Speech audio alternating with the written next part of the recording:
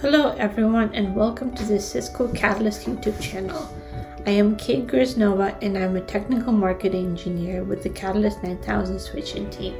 Today we will be discussing what is new in iOS XE 17.11.1. This release brings enhanced features which will be unique to Cisco and serve as key differentiators for Cisco. It is a standard maintenance release and has a support timeline of 12 months. Here is a high-level view of features introduced across platform, security, fabric solutions, and programmability across the Catalyst 9000 switching platforms. On the platform side, custom SDM template allows for optimal Catalyst 9400X switch positioning, and Catalyst 9200CX joins the rest of the switching family in supporting the Bonjour solution.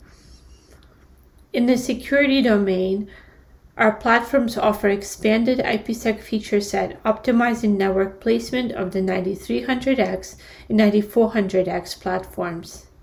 Silicon One-based 9500X and 9600X join the rest of the Catalyst switching in supporting BGP EVPN solution. Speaking of BGP EVPN, several other new features were introduced, including support for SGT-based microsegmentation, in addition to private VLAN-based microsegmentation and EVPN address family route maps. We are introducing new 9200CX, HVDC, and MGig models, which are scheduled to ship in the third quarter of 2023. These are compact fanless access layer switches. For the first time, MACsec 256 is being introduced on the entire 9200CX family.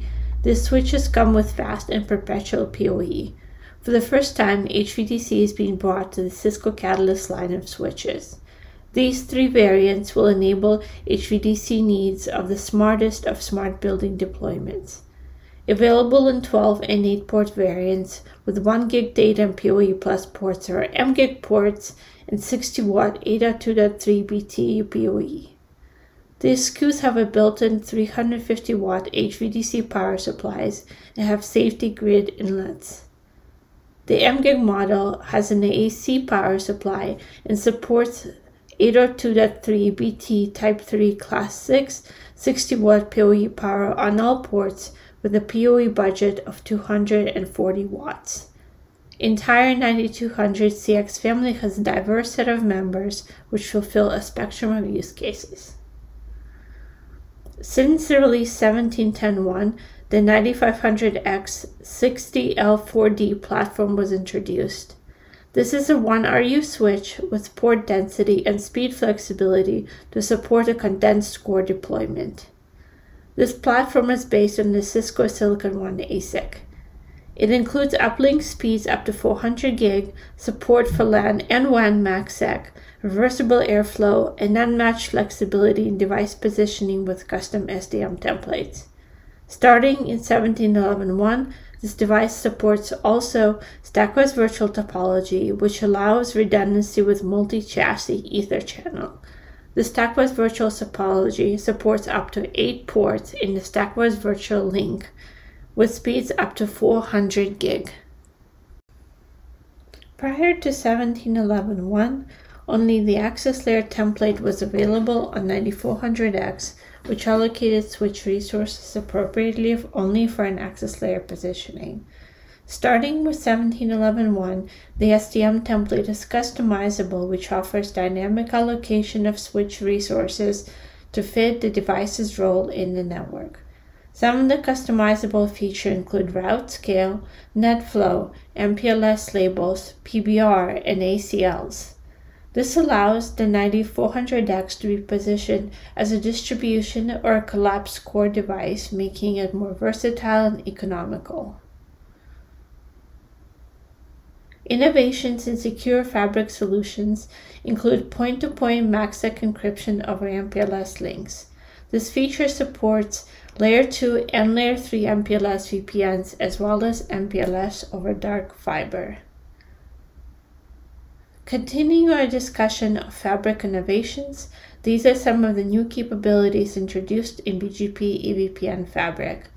Per VLAN ASI enhancement allows VLAN-based single active load balancing on the C device, and SGT-based microsegmentation, in addition to private VLAN-based microsegmentation, is now supported in BGP EVPN Fabric.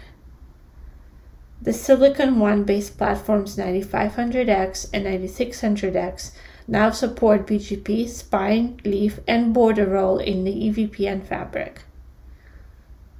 The implementation of IPsec on the 9300X platform is now enhanced with GRE over IPsec support. This allows the 9300X to serve as a versatile edge device connecting to legacy platforms supporting GRE.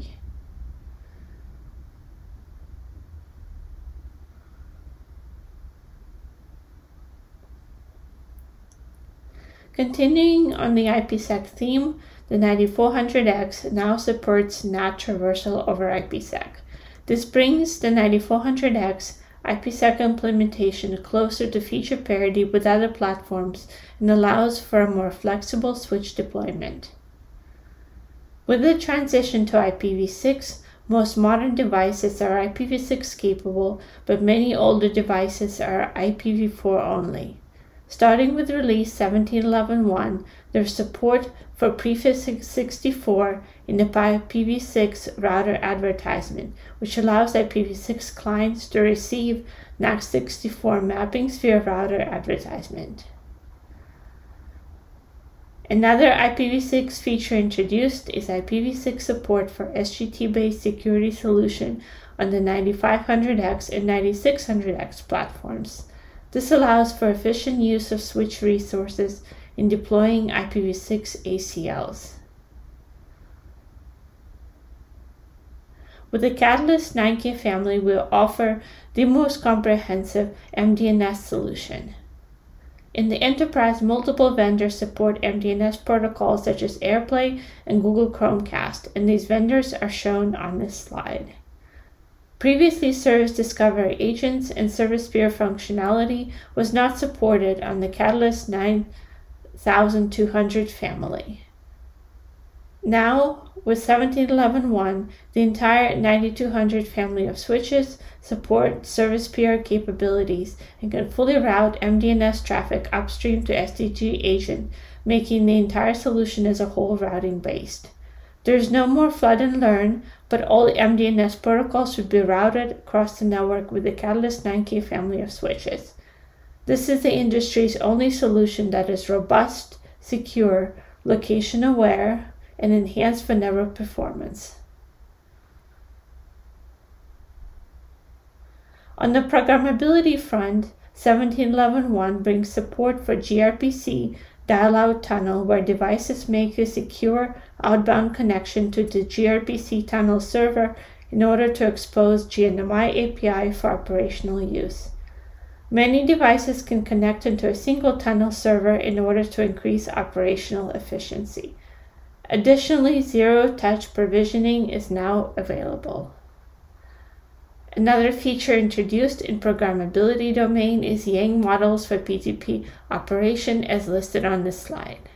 This concludes our presentation. We hope you enjoyed, and please stay tuned for more videos.